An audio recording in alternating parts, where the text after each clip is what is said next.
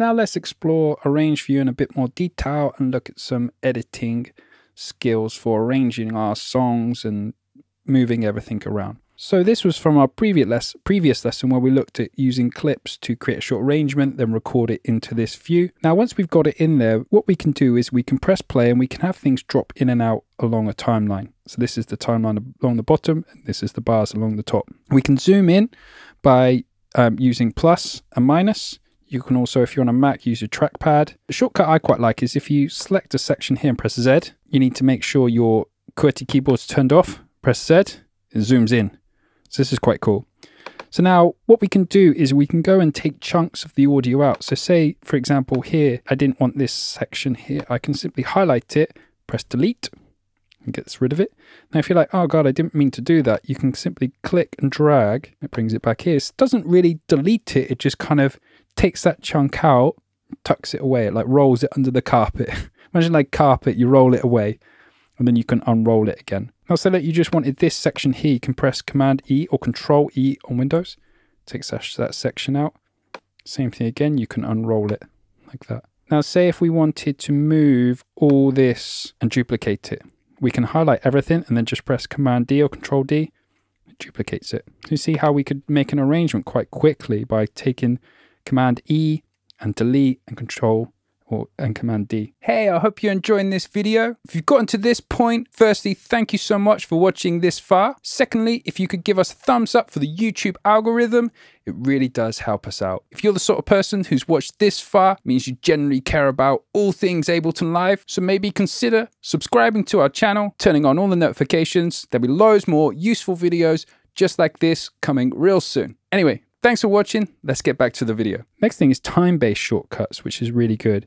So like I wanted to delete just this section, I can press Command Shift Delete or Control Shift Delete on Windows. Takes out that and it moves everything back. Command Z to undo. Now say if I want this section but I want it over here, I can press Command C and then click at the top track and press Command Shift V, which pastes time. So when I say paste or copy time, that means basically you're shifting everything along. You're not copying over something that's already there. Whereas if I did that same thing I did there, but without the shift, Command V, see, it just pastes over. That there did not shift along. So they're super useful tools for arranging. The next thing we can look at is automation, which automation is the way to automate things over a time-based period. So that can be the most obvious one, which is volume. So something can get louder and quieter at a certain point in the song without me having to manually turn the volume up and down. So how do we do this? So first thing, we need to make sure this little dial is turned off because the shortcut to get automation is A. If that's turned on, no, nothing's happening. Turn it off, now we're talking. So this shows and hides our automation. So for example, here, let's look at this last section here and let's do a classic fade out. So what I'm going to do is by default, it's set to track volume. And I'm just going to, select this, one of the tracks here. That's already turned down. Now this one here, see it's got mixer, it's got delay. So I'm going to go to mixer, track volume, turn that one down. Now if I click from here, click on the playhead.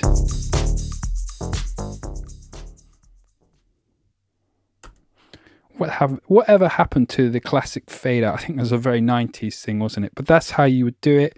Here's all the different sections you can automate. So if you had audio effects, they would come up here. So mixer basically means the track. Then these are all the things you can automate on the track. So you could have like the reverb here. We could get really reverby.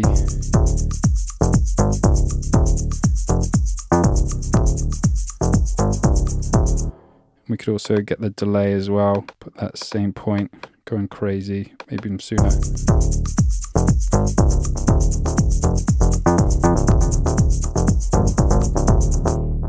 Crazy. Okay, so experiment with that. Hey, hope you enjoyed this video. If you'd like to dive deeper into the world of Ableton Live, why not check out my full Ableton Live course? We'll not only cover all the awesome things Ableton Live can do, we'll look at writing and producing a track from scratch, then we'll look at how we record vocals, then mix it and master it, ready for release. So if that's the sort of thing you're interested in, click the links below. Anyway, thanks for watching. Let's get back to the video. The next thing that's amazing is the MPE capabilities. Now, this is something that's not new again to Ableton Live, but they've made it a lot more accessible within Lite and intro. So how they've done that is bring in the drift synth again. So here we go. Let's just drag drift into here.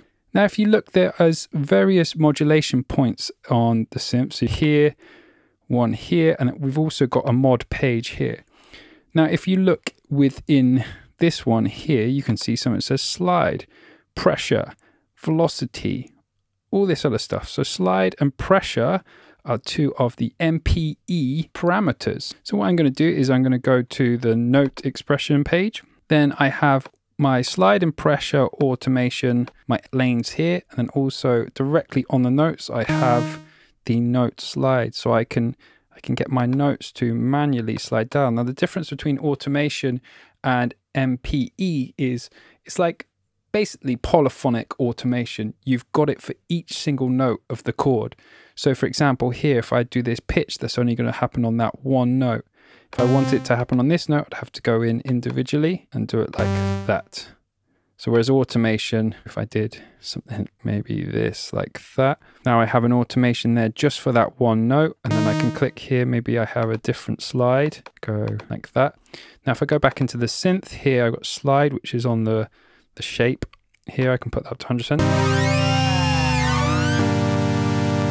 Crazy stuff. So you see there, I can go in and change it straight away. Now this works fantastically, obviously, with MPE capable controllers as well, such as Ableton's new Push 3, which features all these parameters on their new pads.